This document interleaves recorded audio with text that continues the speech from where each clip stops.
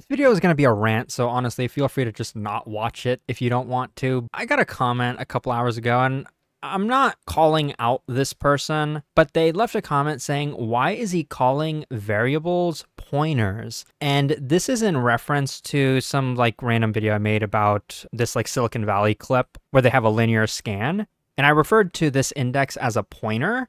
A pointer at the beginning, element, sorted list, get the value at the pointer. Does it equal this element? It's a variable. It's an integer. It tracks like the index of an array, I believe, and I called it a pointer. Now, somebody tell me, am I wrong? Like, I really need like somebody to tell me that, because I feel like I'm about to lose my mind. I feel like my head is about to explode. And I got this comment several times on that video. Look, I'm getting confused with you calling pointers to variables. And there's several. Bro calls an index a pointer. How the hell is this a pointer? I got a lot of comments about this. Now, to be completely honest, the main reason I called it that is because in data structures and algorithms, there's many algorithms that use like this term pointer, and they use it differently than technically like the formal definition, which I think the people in the comments were referring to. For example, in languages like C and C++, there is like a technical feature of this language, which is called a pointer. Basically, you have, let's say, your memory or RAM for short. You can have some variable, let's call it int star, and I'm just going to call it X for whatever.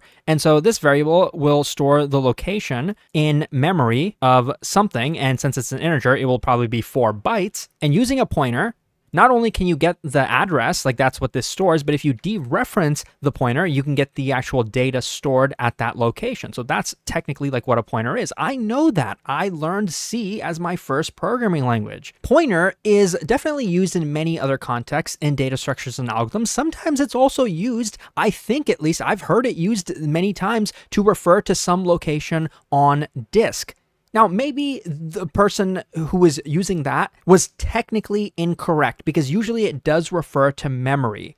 But I don't think there's anything that wrong, because it still stores an address, not to memory, but to disk, and there's some data stored on disk. Like in file systems, when you're tracking nodes, like data nodes, inodes, and things like that, I've heard it used in that context. And even more than that, what I said, specifically what I was saying, is you have, let's say, an array, which, data of an array is stored in memory. And I said the pointer I, some integer. It was not a pointer. It was not technically a pointer. It was an integer storing the position of an array. Just in case some people don't know this, when you have an index, the reason index starts at 0 is it's the offset. For example, you have an array. Why does the index start at 0? Because it's saying get the first block. The offset is 0. You're starting to read from the beginning. I concede,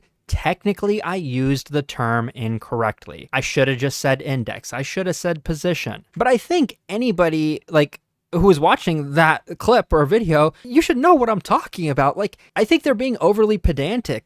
It's not entirely incorrect to say that this is a pointer, including outside the context of data structures and algorithms. It is pointing at a location. And even more than that, suppose that the name of this array is called like ARR. It's something like this. If you wanted the first location, you could do this, R plus I, and then dereference that. This is why indexes start at 0. The offset is 0. When it's 1, you get the second value. The offset is 1. Maybe I'm wrong. If I'm wrong, I'll admit it. You can make fun of me all you want. I don't care.